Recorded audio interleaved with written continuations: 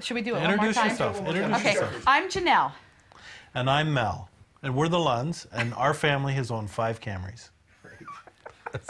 That was a little better. Really good stuff. Okay. I've been driving Camrys for 19 years straight. I still do. So just take me back to the first Camry. We bought our first 1992 model. We had, I don't know, 150,000 miles on it. And then we let our daughter drive that car. You go through a lot of things in college, and that car was with me the whole time. I'm Melissa, and I am the oldest daughter in the Lund family, and I was the first one given a Camry. My dad is extremely funny, and he makes things very fun. So tell me about the next car to the next child. Oh, well, Michelle? while we had that one, we got, I bought a used 1994 Camry. So on Christmas morning, there was this little gift we had under the tree, the very last, and inside it I had the key, right? So my name's Michelle. I am the 3rd child, 2nd daughter. Well, I was 16 and on Christmas didn't expect it at all. Thought I was just getting gypped on my Christmas presents. It had all the fixins. It had a sunroof, it was a V6. My brother and sister were so jealous. They thought I was spoiled rotten with that car.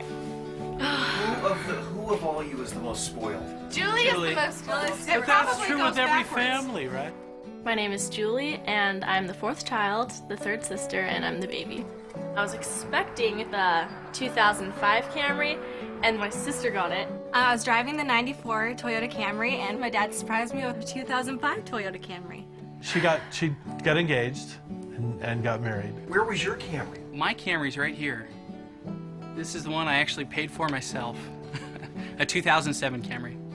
Well, my name is Tyler, and I'm the oldest in the family and the only boy.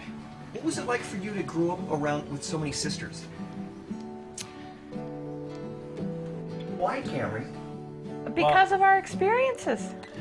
So good. Reliability, Yeah. affordability. The cars were good. They're reliable. They're very reliable. They're quiet. They're smooth. They run great, they look great, they're just amazing. I remember when it hit 200,000 miles, I was driving and I watched it go from all the 9s to all 0s. And it's working like it worked when I was in high school. It was the first car I drove in, the car that I had when I graduated from college, the car that I had when I got married. You know, it was just the car that was there for all the important things in my life. I currently drive a 2009 Camry. And so my 19th year driving to Pasadena to work every day, every work day in a Camry. Right on. Too much sugar, too much sugar.